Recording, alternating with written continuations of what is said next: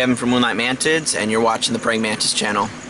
Today I'm going to do a different kind of video. We're going to review some ghost care, ghost praying mantis care that is, and I'm going to set some of them up. And what I'd like to do, if you guys are interested, is just sort of follow a couple of ghost mantises on their journey to adulthood, and sort of a start to finish, possibly a weekly update whenever there's something to report with the individuals, that I would make a new video about them, and we could just kind of follow their progress if you guys like. That way you get a more in-depth look at sort of long-term care, and we can share more information about that species specifically, since they are very popular. Anyway, please make sure you like and subscribe, and I hope you enjoy it. Thanks.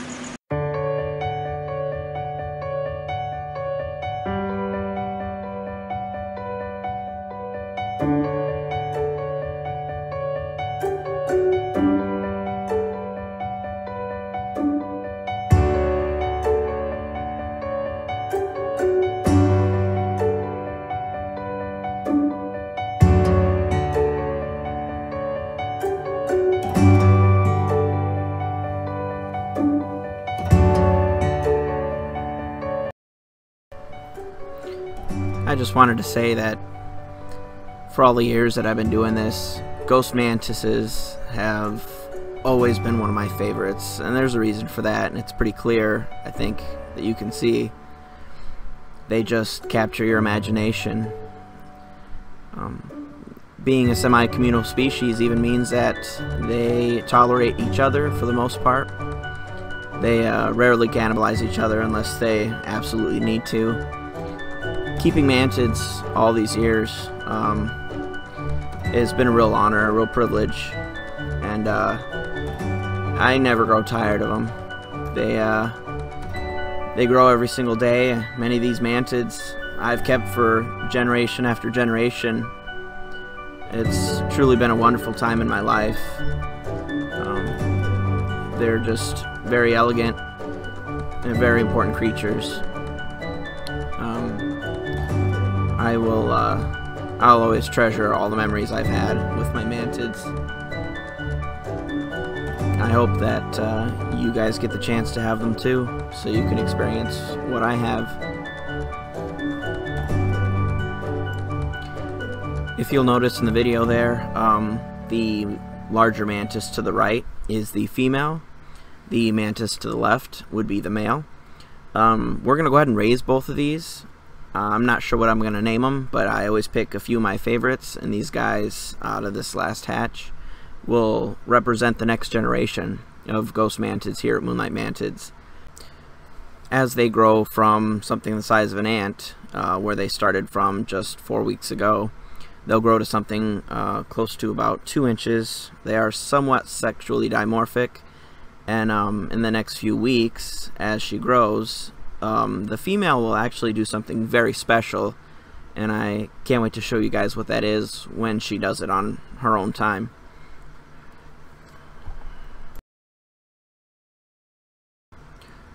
Although I won't be housing these two together all the time, it's very clear that these guys can be kept together without too much interest in cannibalism. I do stick them in the garden from time to time, or some hanging plants, whenever I want to spend some time with them or just take some nice photographs.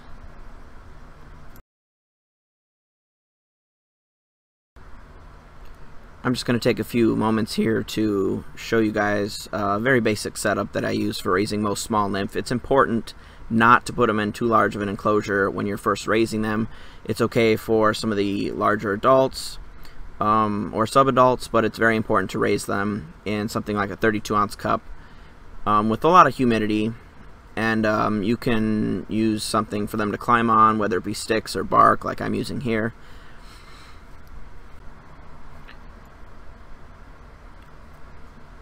Here I am in the mantis garden, just getting a few pieces of this creeping fig, I think it's called.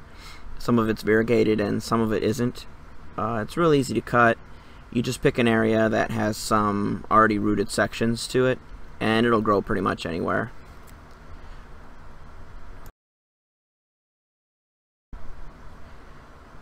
when you're planting these creeping fig, what you can do is use some tweezers to push them down into the substrate and help anchor them as they get started.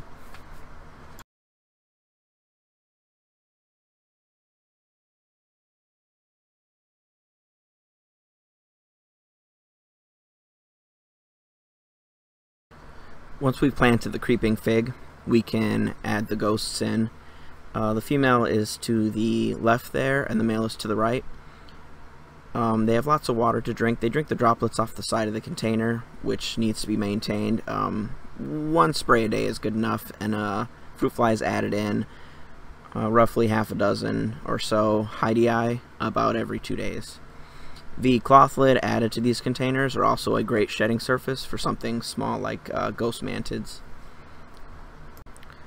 Not everything at Moonlight Mantids gets a name, but when I keep my breeders, they stay with me for the rest of their life, and I always label them properly, common and then scientific name.